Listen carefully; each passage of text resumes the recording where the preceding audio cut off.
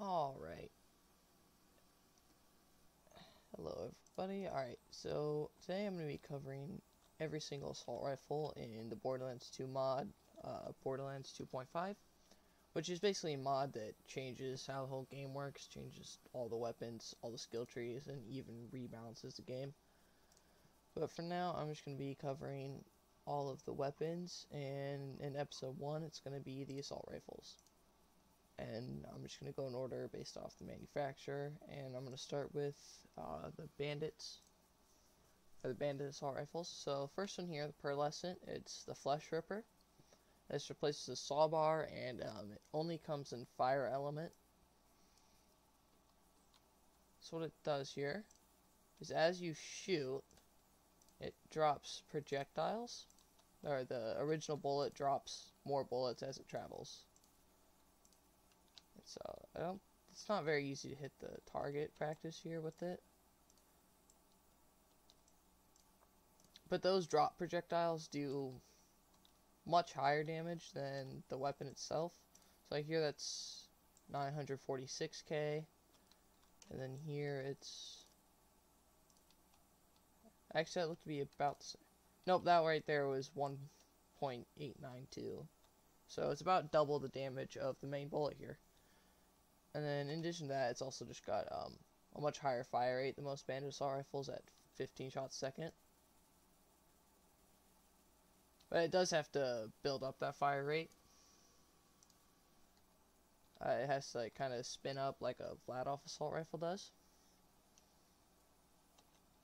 Alright, but the next one here, it's the duality.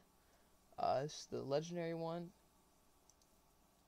And oh, I do want to say, so I've got blades on all of these weapons just because blades don't change the stats of the gun itself.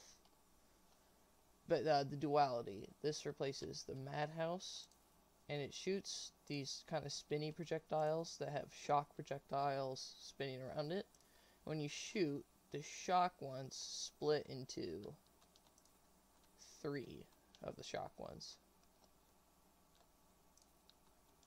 So you can see the non-elemental and the shock right there. And when you shoot, it splits into a lot more of the shock projectiles. So that's the duality. And next is the pinball. So this replaces the chopper, and you can see it has higher crit damage in addition to a very high fire rate and a smaller mag, but better reload speed. And then really high base damages. You can just see the fire rate there. And then the crit damage here, it's 810 on a body shot, and then 2 million on the headshot. So it's doing almost triple damage when you score a critical hit. Alright, and then on to the dual assault rifles. You got 3 pearlescents and then 1 legendary. So the dark side here, this replaces the Varuk, and what this one does is it does splash damage. It fires 3-round burst when you hip fire, and it does splash damage as slag element in addition to whatever the element on your gun is. And then when you ADS, it's full auto. It also has a ×3 projectile multiplier. Alright, next one is the Demo Man. This replaces the Bearcat, and it has 5 projectiles per shot and a much higher fire rate than the other dual assault rifles. And you see it fires these 5 grenades that'll stick to surfaces. And these actually don't do self damage. So you can see right here, they will not hurt you. But something you can do is you shoot these at the floor and you wait a couple seconds. You can do what's almost like a rocket jump, except it's with this assault rifle. So if you kind of max out your fire rate, you can get some very high jumps with this weapon. That is the wrong place.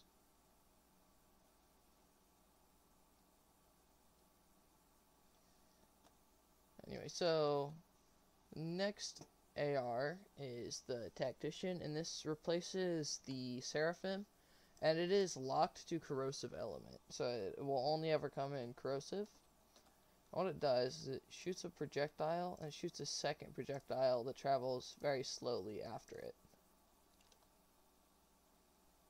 So if we go down here to the target dummy,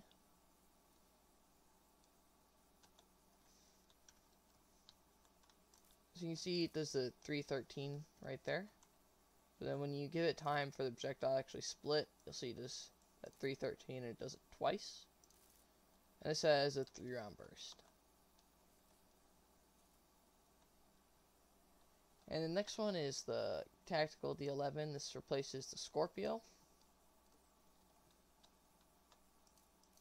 And it just fires like a regular assault rifle when you hit fire.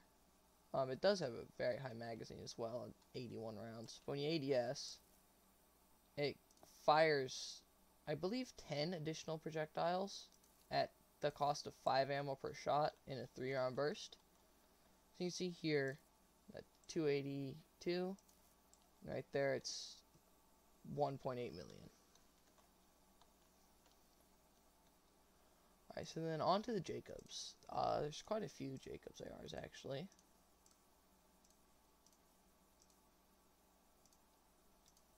So the Helios, you see it's got a slower fire rate and it's times 7 and 3 ammo per shot. So what this does is, there's fires normally there, but if we go in here, it fires in kind of a, so it fires in a regular projectile pattern there, but as you get further, or once you're far enough away, the projectile splits, much like the Becca does, which is actually what this gun replaces the Becca. You do have to get really far away for that projectile split. You'll see it splits into fire projectiles there, and they kind of travel in an H shape, like the Helios base. I'll actually go outside to show this. It's a little easier there.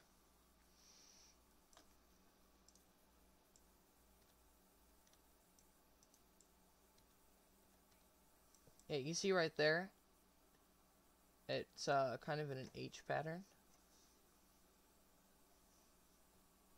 And those projectiles deal incendiary damage. Let's see if we can get the projectile split on the target dummy here. Nope, not quite.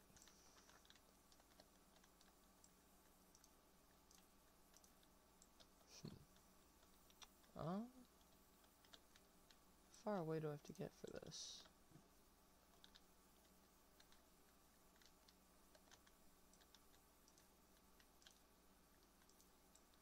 Okay, you see right there, I did fire damage, and the fire damage seems to be much higher than the base damage of the weapon. Where did I stand for that? Yeah, that might also be fire on flesh, but I don't think fire on flesh is quite that strong, so I think that the fire projectiles just do much higher damage than the actual projectiles. So the Jacobs here, this replaces the Hammer Buster, and it has very high base damage at 700,000 there, and then it fires in a 2-round burst in addition to firing lasers, much like an E-Tech sniper rifle does.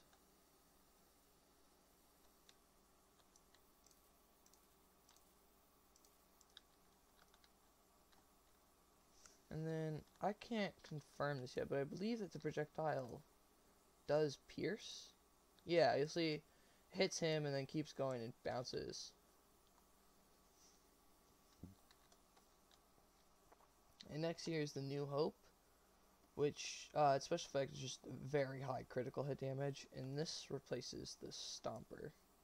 So you see there 530,000 and a headshot 3.8 million.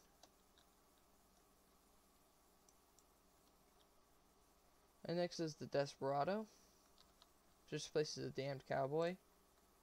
And just fires normally there, except see that when you hit a surface, it splits into explosive projectiles. And I believe it splits into 5. It also it splits into non-elemental projectiles that do explosive splash damage. I believe there's still one more Jacobs here. Yep, the Scrapper. So the Scrapper has extremely high base damage and just improved stats all around, except it consumes 2 ammo per shot. And its special effect here is that it does explosive damage.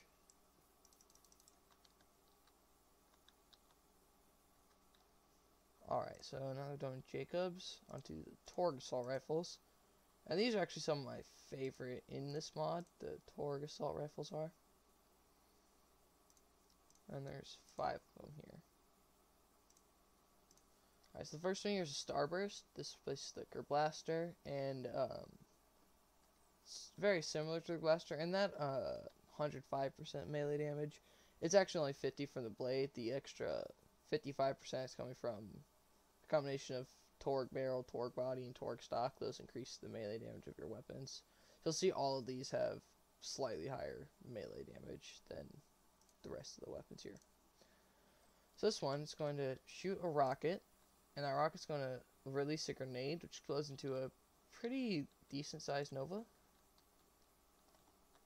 And so the rocket, that's going to be rocket damage, and that one is going to deal grenade damage. So things that increase grenade or rocket damage will increase the effectiveness of this weapon. So next we have the Cascada, which replaces the Ogre.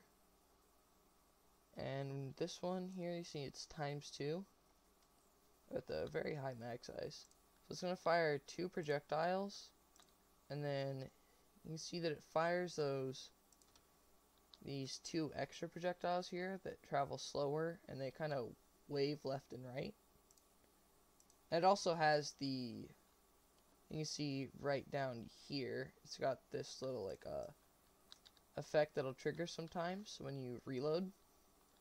And that increases your fire rate and your damage, and causes your projectiles to ricochet when they hit walls. And then both the main projectile and the extra projectiles do grenade damage in addition to their standard bullet damage. Next here's the Titan. And so this one actually spawns with several different barrels in this part. So it's not always ×2. Right now it's ×2 because it's flat off barrel, but it can be ×1 with slightly different stats depending on which barrel you get. I just chose flat off because that was the option I chose. But it has very high base damage, and you'll see my shield capacity. It's at 1.2 million, but when I switch to the Titan, it goes up to 1.47. So it's about a 25% increase to your shield capacity. While you're holding this weapon, that is. Alright, next here's the Piranha. You'll see it's very high damage and a very high pellet count, and then really low accuracy and fire rate and slow reload, and it's 2 arrows per shot. What it does is it fires rockets. And these rockets do self-damage, so be careful of that.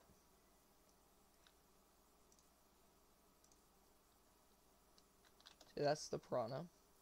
We've got one more here, which is Torpedo. And you can see it has very high base damage and then kind of lacks in the other stats. And what it does is it just fires a rocket, is really all it does. Seems to just be a very powerful version of the standard torpedo assault rifle.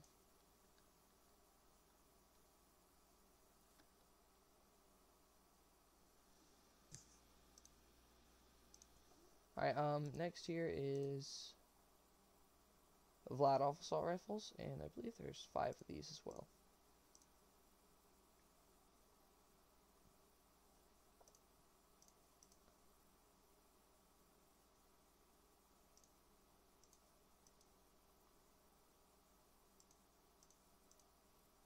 Alright, so the first one here is the Master Blaster. He's got a very high fire rate and a very high mag size, and it fires lasers. That's really all there is to that one. The Drago here has very high base damage, but a low fire rate, and it gives 200% melee damage. So you'll see just right here, 2.1 million. That is with the 50% bonus from the blade. Here, 4.2 million. So yeah. And then just the really high base damage of the gun. And like the Titan, this one,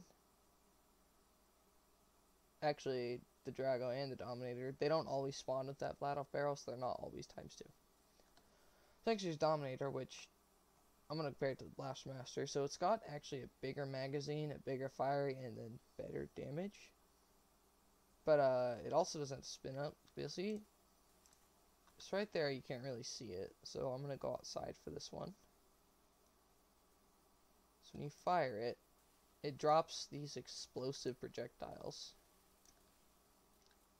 And so I guess it's really good against big enemies like Saturn or certain raid bosses. And I believe those do grenade damage, but I could be wrong. Alright, so next here is the Big Mood, which places the kitten. And it's kind of just a very good AR. This one is not fire locked, but it is always elemental. And you'll see it fires. That's not a very good test. Try right here. Fires in a sad face, so kind of opposite of the kitten, which it replaces. Instead of firing a smiley face, it's a frowny face. And then next here is, or the last AR actually, is Tosoka, and this replaces the hail. And again, like a lot of the weapons, does not always have a Vlad off barrel, so your stats can vary slightly depending on the barrel you get and whatnot. So what this one does is it fires projectiles and they kind of just explode right in front of you. So you have to get to almost melee range. Actually, yeah, you have to get into melee range in order to hit people with this gun. But I'm going to go and compare it to just this weapon right here. It's got a that's the wrong weapon. This one here, it's got a pretty high fire rate and mag size, and just to higher dot damage and dot chance. This is a very good weapon for igniting enemies and things like that. But you do have to get very close to your enemies to hit them.